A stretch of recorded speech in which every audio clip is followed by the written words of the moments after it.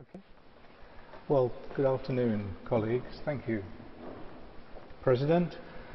Listening to the programme and the ambitions took me back 37 years to when I was President of the Society, and I think we were struggling to get our membership to 500. So it's come a long way. I'm sure the mathematical minded amongst you will work out the doubling constant. But it's a great honour to have been asked to come here this afternoon to present the Dunster Lecture. John, I knew very well indeed, as you can imagine. Things you didn't know about John Dunster, or perhaps things you did know about John Dunster. John was a remarkable individual. He certainly could think twice as fast as anybody that I've ever known. And he also spoke 3 times faster. Silence. That led to a certain amount of confusion, especially with our international colleagues, as he would change his line of argument halfway through speaking. But very, very great man. The other thing perhaps I would say about John Dunster that you may not know is that he moved house at least 10 times in the years after he retired from NRPB. I'm sure he had a permanent estate agent. He and Rose were always moving from place to place. 4 times in Oxford, I remember, in Headington, in the very centre of Oxford, in the south of Oxford, and 3 times in London, twice in Wallingford, and once in East Hendred, near Wantage.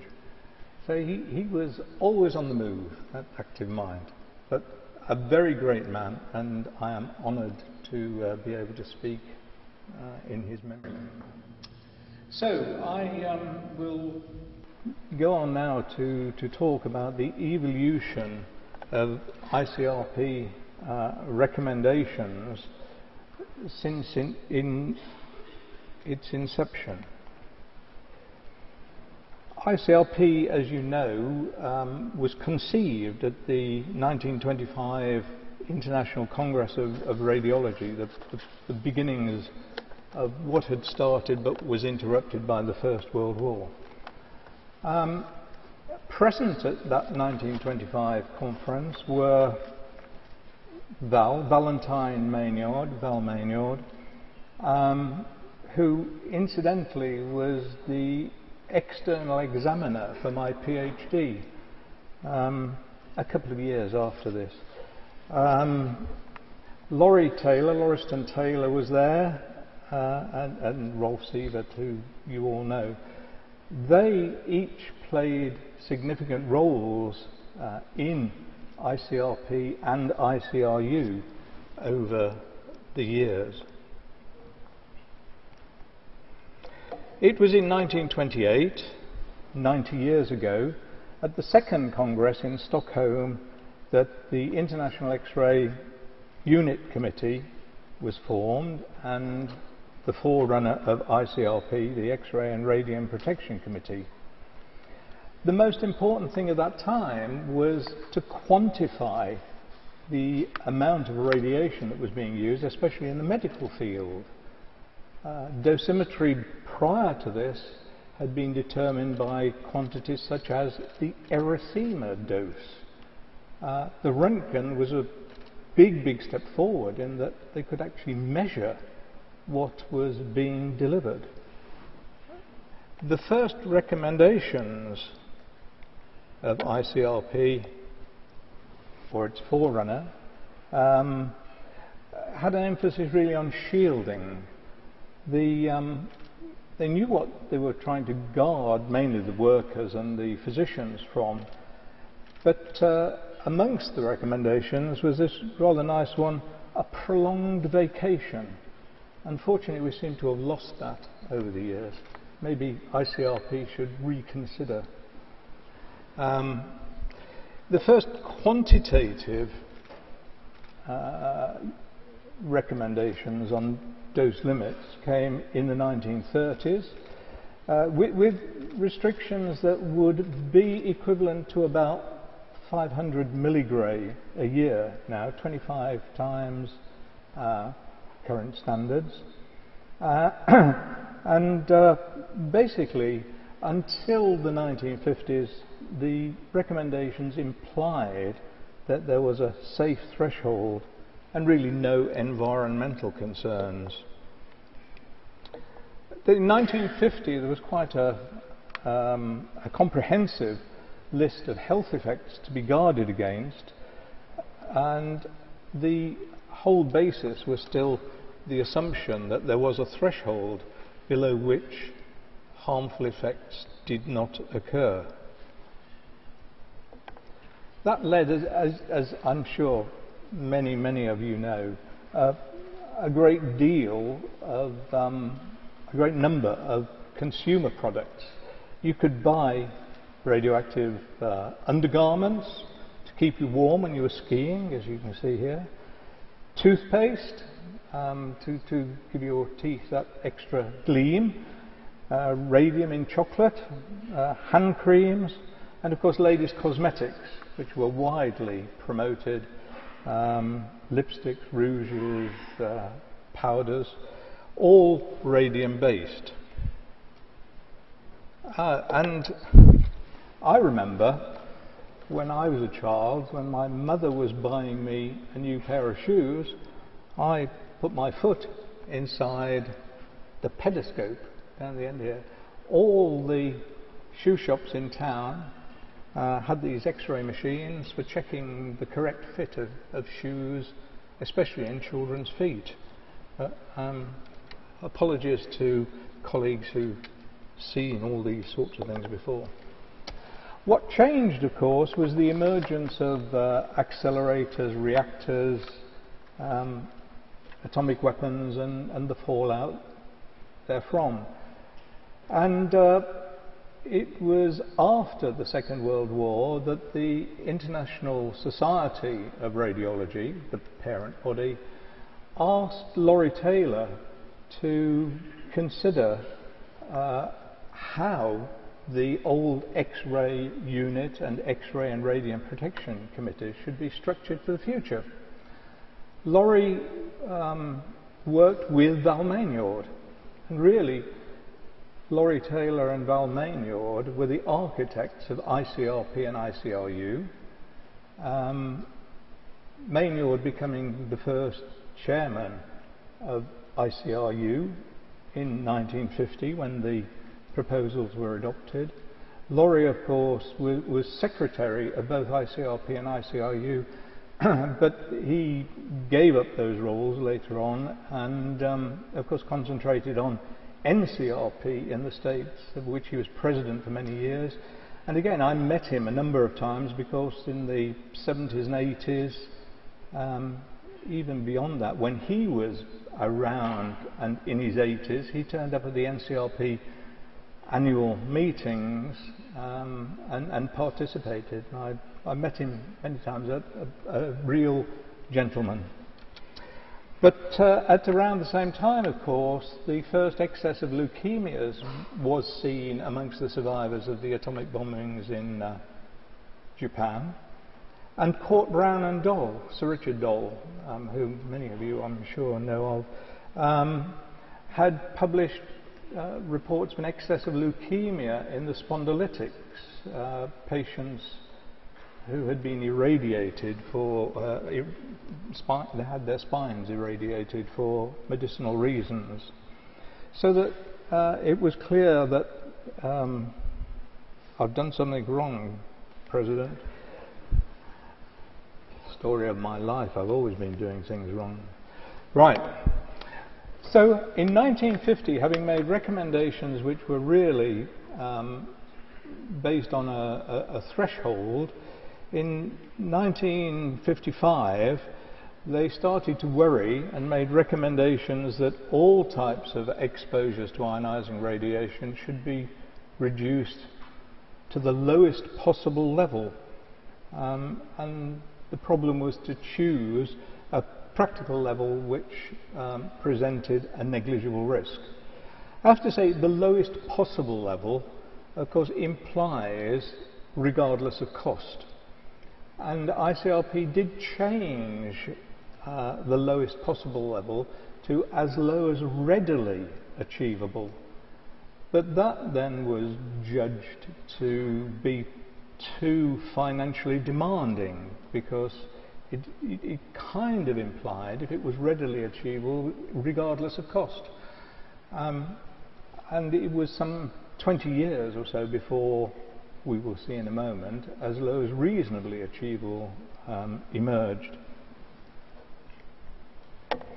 In 1959, the first of the current series of ICRP publications replaced the weekly dose limit that had existed with an age-dependent formula, as I'm sure you know, plus limits for individual organs, and maximum permissible concentrations were published, which were predicated on the organ dose limit or the whole body limit that existed at the time.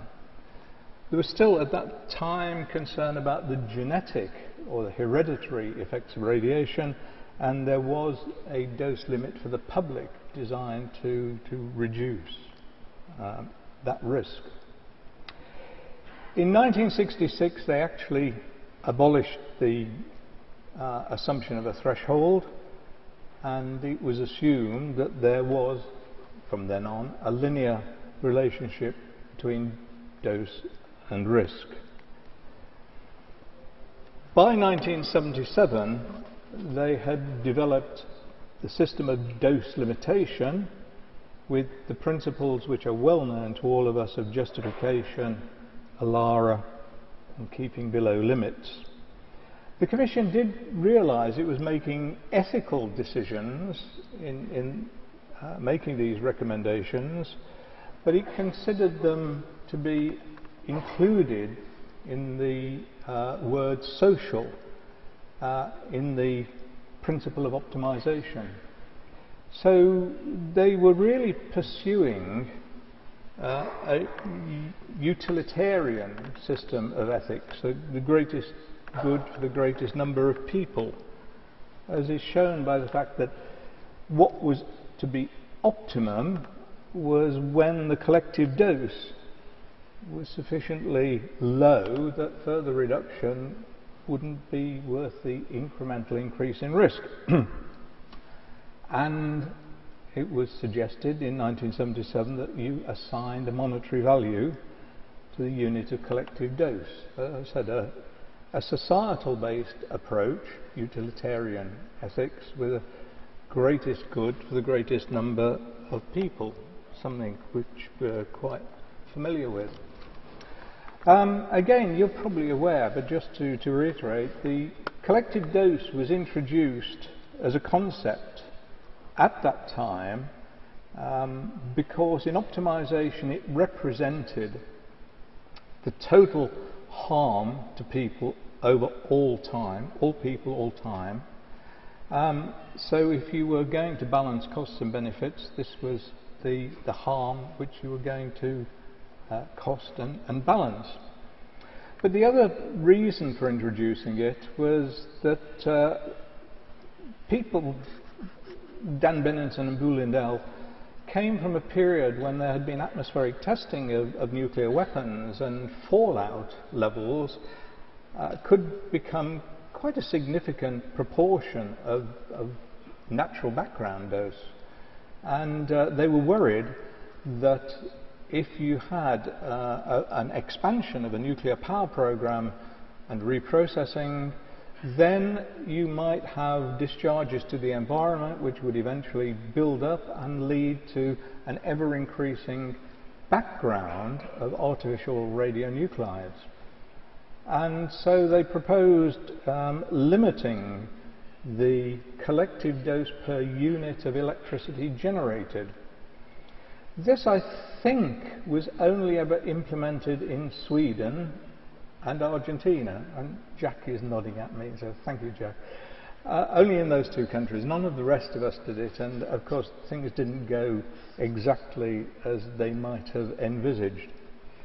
But I just observed that the collective concept, as far as I'm aware, doesn't exist in any other field. Any other pollutant or environmental agent, whether it's treated as having a threshold or not, is never collectively added up and used in a way to judge the practice.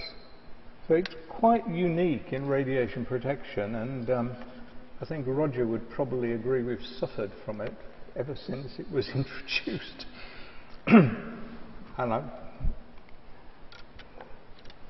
In publication 26 in 1977, the concept of the critical organ was abolished because enough was known about cancer risks to be able to produce a weighted dose for the whole body, so that risk was the same whether the whole body or partially the body was exposed. In those recommendations, the Commission introduced the quantity without giving it a name. It was a year later that, following a proposal by the German physicist Wolfgang Jacobi, that the name effective dose equivalent, which we now call effective dose, was introduced.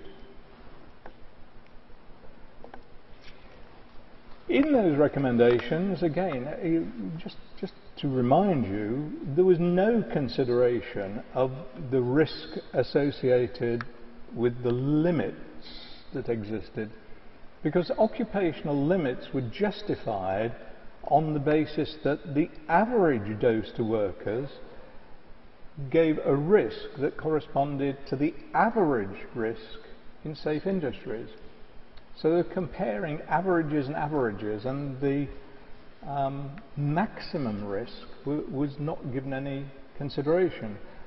That's part of the societal-based approach, really. For the public, it was really a very convoluted argument where the text says that on the basis of the then risk figures, 1 millisievert a year would be the limit for the public, but on the other hand 5 millisieverts per year had been found to give that degree of safety, or this degree of safety. I'm not quite sure what that was. A very convoluted argument, but in the following years, through the 1980s, there was growing evidence that our estimates of risk from exposure to ionising radiation were low, that they should be increased. But I have to say the ICRP response in the 1980s was really to say, if you do your optimization correctly, there won't be a problem.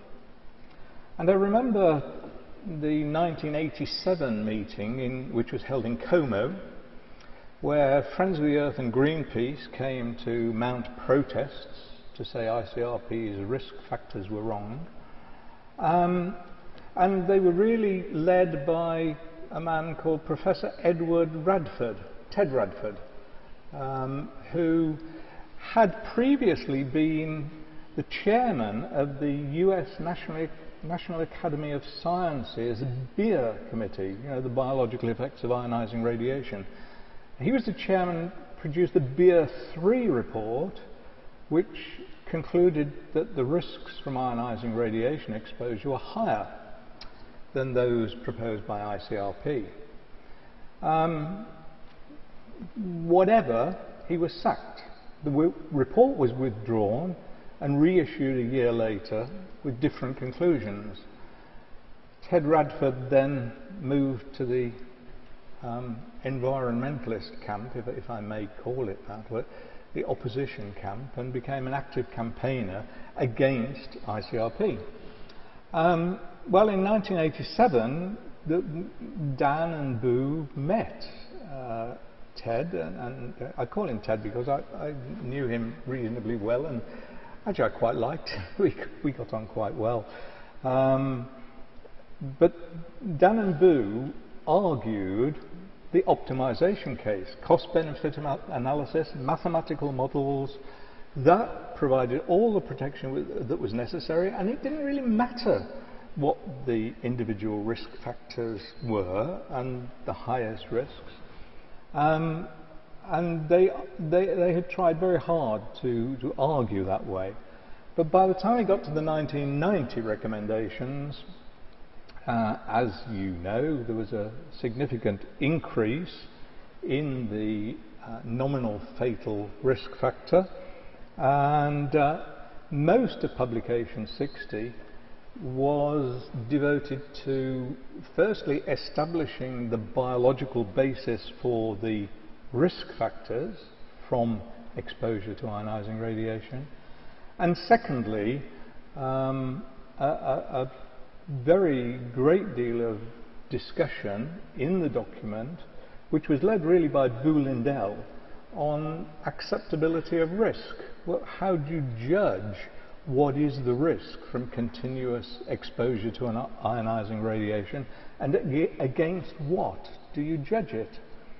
So most of publication 60 was concerned with justifying the dose limits that were to be put in place. Try again. Now, allow me, you have to go with me here. This was the Commission meeting to agree the 1990 recommendations. As the more discerning of you might determine, I was there. Across the back, from your left to right, Giovanni Cellini, who was the then UNSCIR scientific secretary, Charlie Meinhold, who became president of the NCRP in the States, Itsutsu Shigematsu, who was chairman of RERF, Li Diping from the China Nuclear Energy Agency, Julian Linieski from Poland, who chaired Committee 3 at that time. Oh, Charlie chaired Committee 2, if I remember correctly. Across from Julian Linieski is Wolfgang Jacobi, the man who suggested the term effective dose equivalent. Fred Mettler, the tall guy there, who later, with me as chairman, chaired Committee 3. Warren Sinclair, who was chairing Committee 1 on the biological effects at that time. At the very front, on the left, in the bottom left-hand corner, Hilton Smith, who was the then scientific secretary of ICRP. Henri Jamet in the middle, the Frenchman who was vice chairman. Dan Benenson on the right, who was chairman.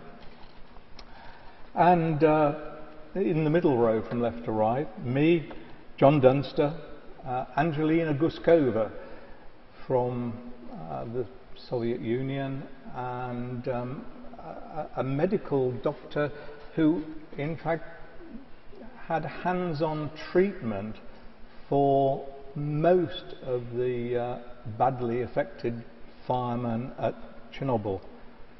Then Boo Lindell. I think that's everybody. But the interesting part, in a way, was that this commission was completely split about what the dose limit should be. It was 6.6 for 50 millisieverts a year, or 20 millisieverts a year. And you might like to have a little guess amongst yourselves, a guess with yourself, where the 6.6 split, but I will tell you anyway. The three Americans were for 50 millisieverts. That's Warren Sinclair, Fred Mettler, and Charlie Meinhold. Henri Jamet from France, that's 4. Angelina Guskova from Russia, and Li Diping from China. That means Giovanni Cellini, myself, John Dunster, Julian Linietzky, Wolfgang Jacobi. Is that 6 of us? 1, 2, 3, he said. Did I say Susu as well? Shigematsu from RERF. The 6 of us were in favour of 20 millisieverts a year. Dan, I know, wanted 20 millisieverts in a year as a dose limit, but would not use a casting vote on a subject like this. So what happened was that Warren, as chairman of Committee 1, the Biological Committee, and myself as the then chairman of Committee 4, the Applications, were told to go and sit down and come up with a compromise. And you know the compromise. It started with Warren saying, well, my body doesn't know whether it's December the 31st or January the 1st. So there has to be, you know, some give and take about a year. And as they say, the rest is history.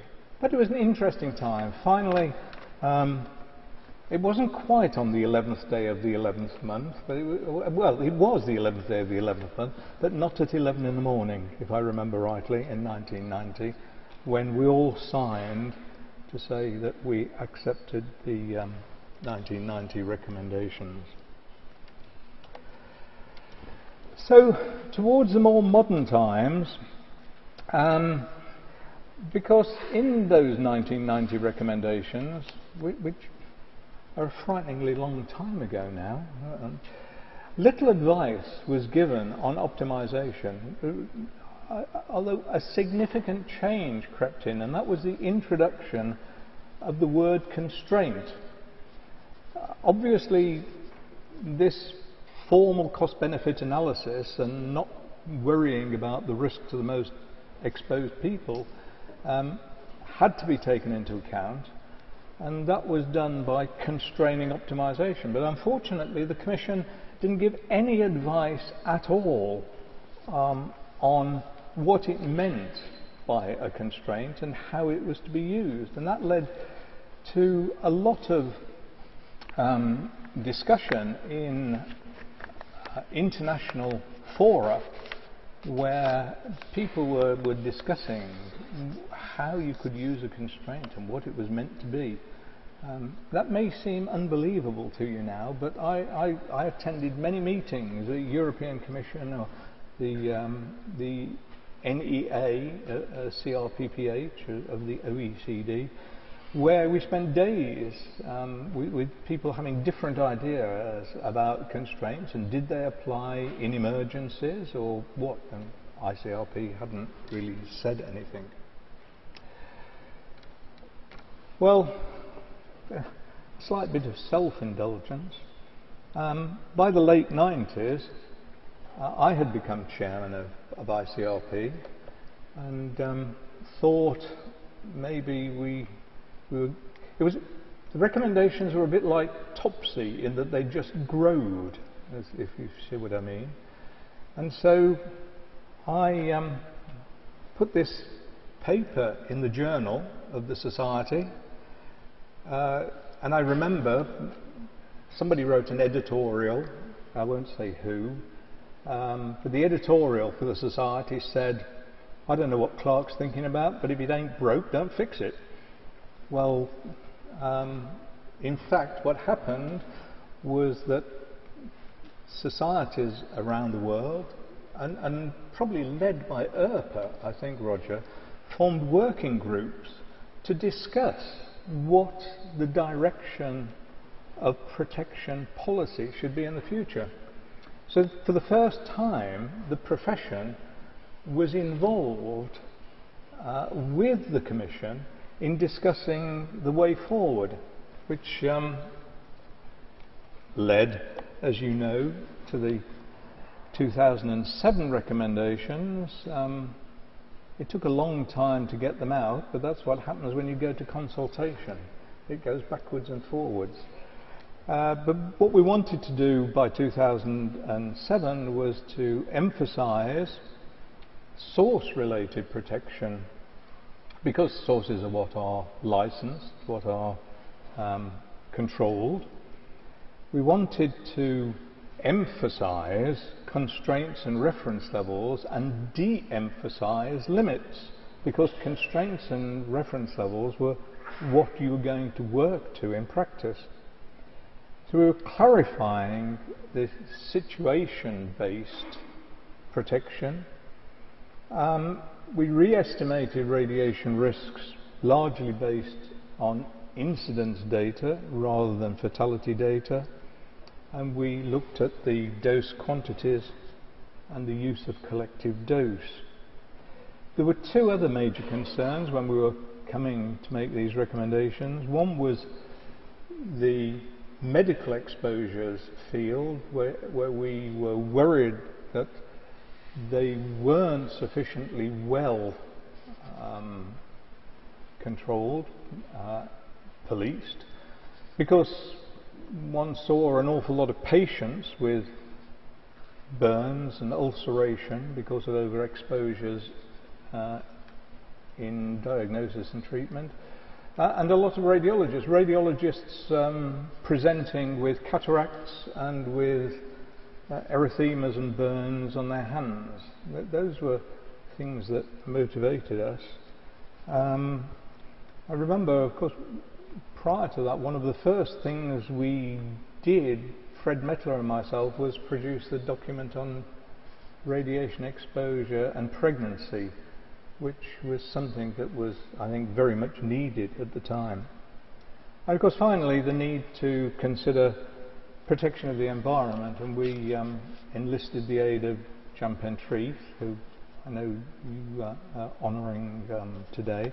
Jan joined the Commission and chaired the then Committee 5, which we established to look at environmental protection.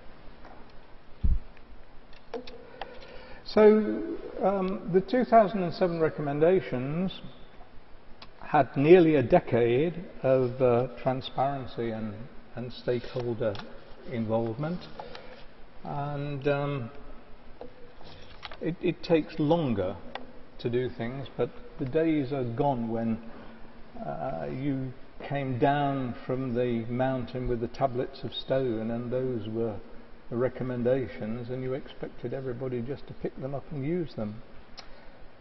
So I conclude, President, with the thoughts that in 90 years of existence, ICRP has sought to use the best scientific data in making its recommendations and making them practical. The basis obviously changed as we've had more knowledge. There was a threshold because they didn't know about the stochastic effects early on, and then as time's gone on, the estimates of stochastic risks increased for cancer, but of course decreased for the hereditary defects. And then finally, the Commission has adopted a much more open approach involving the profession, which I think has been highly beneficial both ways, and I think we might expect that to continue in the future.